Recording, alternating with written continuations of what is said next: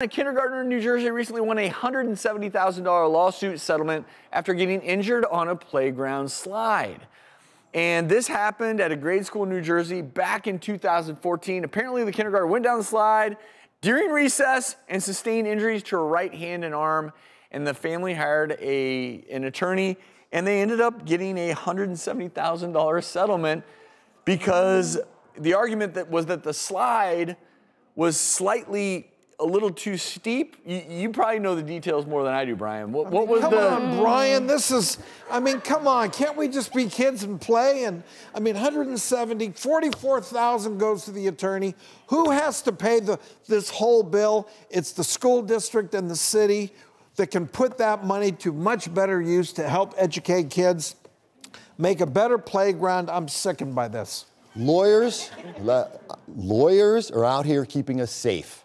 That's all we do. If it wasn't for lawyers, cigarette companies will still be advertising that cigarettes are good for you, okay? What we do is when someone's injured, we do an investigation to find out whether or not that injury could have been prevented.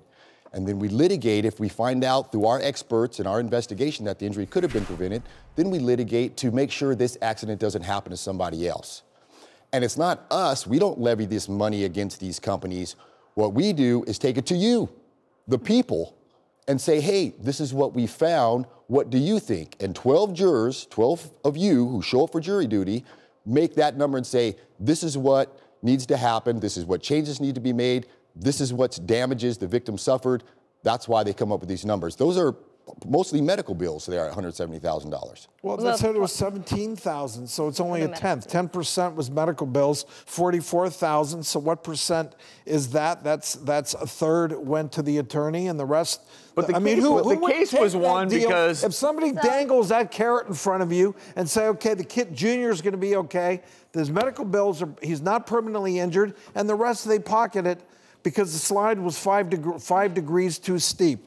Okay, so the standard slides in preschools and school-age kids should be 30 degrees. And this slide was 35.2 degrees. So in your opinion, as an attorney, is that worth $170,000? Because of the injury? Yes, let me tell you why. Okay.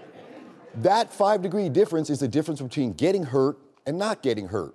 So it's all good until it's your kid that gets hurt. Okay, so if the slide had been what it was supposed to be, and the child got hurt, what would your opinion be in that particular case? The child would not have gotten hurt. That's why they have the guidelines to say that the slides can't be that steep. So, slide aside, do you think that there would still be a case if a child is at school playing and they just happen to get injured if everything is what it's supposed to be on the playground, as far as the angles and degrees and all of that? No, that happens all day, every day. Kids are getting hurt on playgrounds, and they're not lawsuits, and they're not judgments for $170,000. Okay, so these things only happen when there's a problem that could have been corrected, and that's what lawyers do. We go in there and say, hey, this is a problem, and we correct the problem so it doesn't happen again. Can I ask a question? Because there are probably a lot of people out there who their kids play at playgrounds, or quite honestly, they may be even installing a playground in their own backyard for their kids to play. How does someone know when they're installing a playground? How do they know that they're doing it the right way? Because again, this 35.2 versus 30 degrees, realistically, the school district probably had someone come in and install the slide, and no one probably knew it was too steep. But how can someone proactively make sure that they're within the proper guidelines when it comes to stuff like this?